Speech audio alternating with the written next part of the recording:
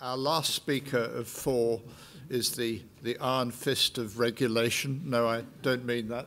Gordon has been patiently listening to our other speakers. He is chairman of the MHRA, and of course a responsive regulatory system is key to the introduction of the sort of innovation that we want to see. Gordon, thank you so much.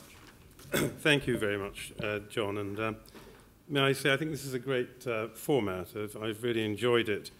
Although how you could tell I was waiting patiently, I don't know. That's only something I know. But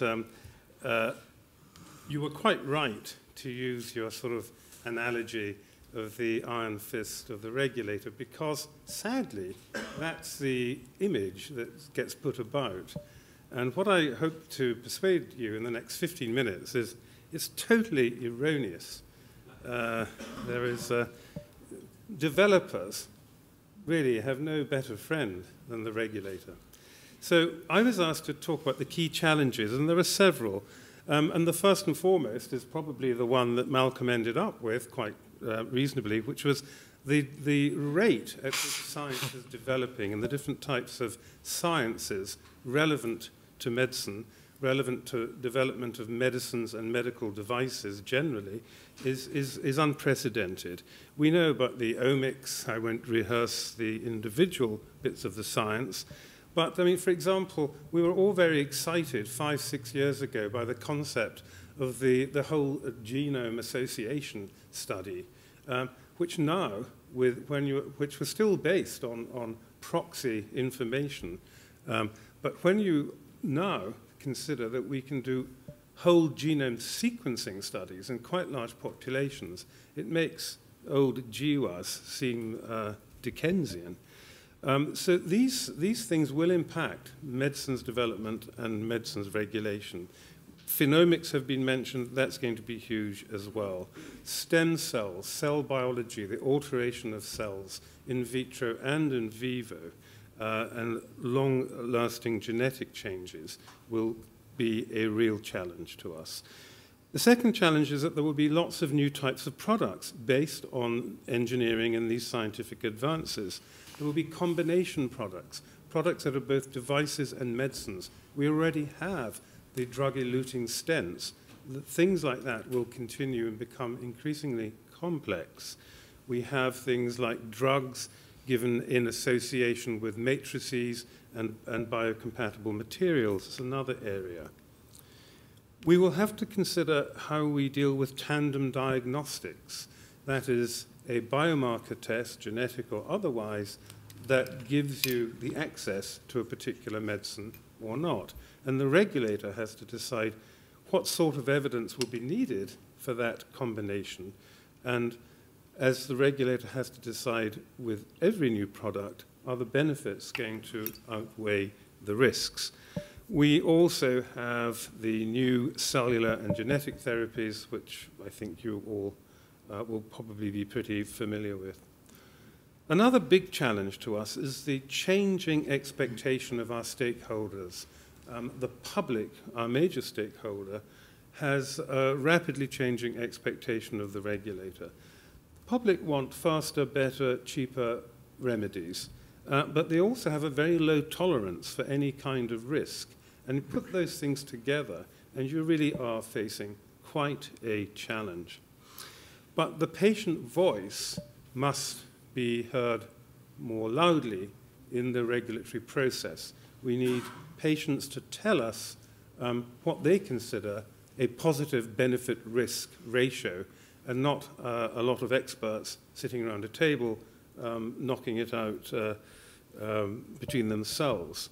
So the patient voice in regulation and patient-reported endpoints in clinical trials or other sorts of testing of new remedies, I think is a big challenge for us, and we must go ahead with it. Another challenge is that we are being charged now to extend slightly beyond a purely regulatory role and almost have a wealth-creating support agenda, which is fine. We should be facilitatory rather than be an obstacle to the development of important public health products in this country and elsewhere. A rather big challenge is the globalization of the things that we regulate. the devices and the medicines. We have extremely long supply chains. We have production plants at the other side of the world. And we as regulators have a responsibility for what goes on in those places. So that is a massive challenge, the challenge of globalization of production. So what are our responses, and how are we teeing ourselves up to be able adequately, and perhaps better than adequately, to cope with a rapidly changing world? The first is that we want to develop an ethos of a risk-based approach to our regulation. If somebody asks to do something which is not that different from normal medical care, then the level of regulation needn't be and shouldn't be the same as if somebody wants to introduce a completely new chemical entity or biological medicine. So risk-based approaches both to medicines regulation and to devices regulation. Our other response is to take care of our scientific base. We as regulators need to understand the science that people are using to make the products that we are going to be asked to regulate. And one of the ways that we've done that is we have merged with our National Institute of Biological Standards and Control, NIBSC, up at South Mimms.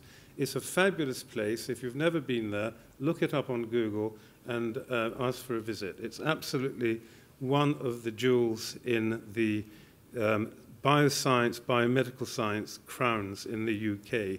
It still today supplies the entire world with 97% of its biological standards for new vaccines, new medicines in the biological field.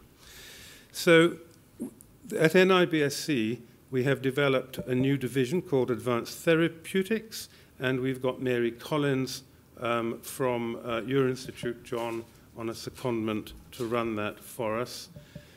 We've also had Sir Patrick Sissons review the scientific policies and procedures at NIBSC, and his review has been very positively received. Our other response is we have something called the Clinical Practice Research Data Link, CPRD, which is something that has evolved from the General Practice Research Database. It is the largest, best curated data set for longitudinal follow-up of 7 to 8 million individuals in the world. It's been used for 25 years. It's anonymized, but it has myriad important uses for us and for the health community generally. It's excellent for both observational and interventional type studies, epidemiology, seeing if you have the sort of patients you need to do a clinical trial in the UK and so forth. I hesitate to mention the Health and Social Care Information Centre at Leeds. That's sort of hit the debacle, the wall of the debacle of public anxiety. The real question is not, is the database at Leeds secure? How can it be if somebody can hack into the most secret database in America? The real question is, will my data be any less secure there than it is now? And I think if people really understand that the question there, a lot of the anxiety will go away.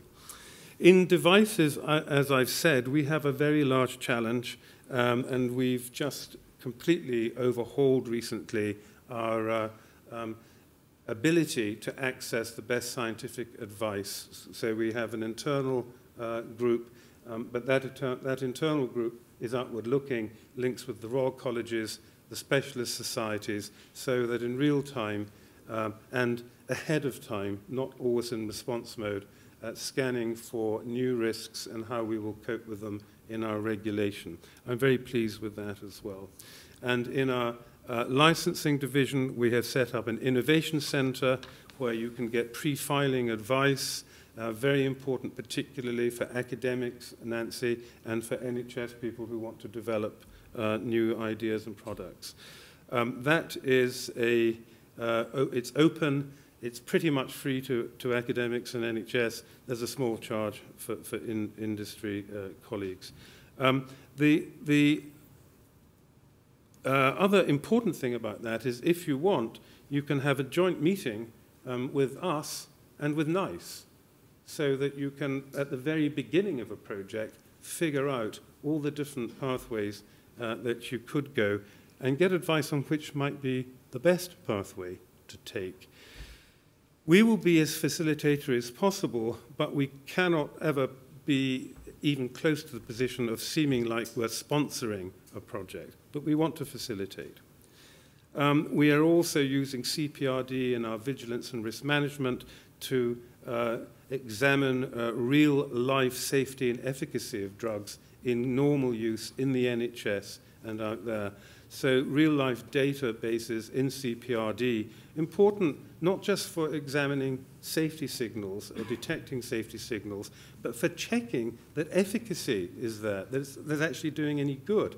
For example, most of the vaccines that go on the market that we regulate, most of the vaccines get through the regulatory process based on immunogenicity, surrogate markers of protection.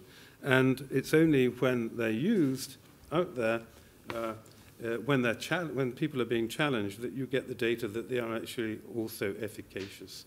So currently, I'm going to stop in a minute. Currently, we're very actively engaged with the Early Access to Medicines scheme, which was rolled out last week. MHRA has had a very leading role in pushing that through. It's a two-phase scheme that allows patients where there is unmet clinical need to get new innovative medicines while they remain unlicensed. And then we're also very involved. That's a UK initiative. At the European level, we've taken quite an active role in the adaptive licensing announcement that was just made last week and will be implemented probably in 2015. And we've taken pretty much a lead role in the European new clinical trial regulation, all of which we can talk about later. So to sum up, the agency is trying, your agency, the UK agency, is trying to be agile and nimble, to look ahead, to see what might be coming down towards us in the way of challenges, and to begin now to be in a position to meet them. What we want to do is become as facilitatory as we can. We want to be interactive with our stakeholders. We want to support innovation while at the same time fulfilling our fundamental remit of safeguarding the public health and the health of every man, woman and child in the UK. Thank you.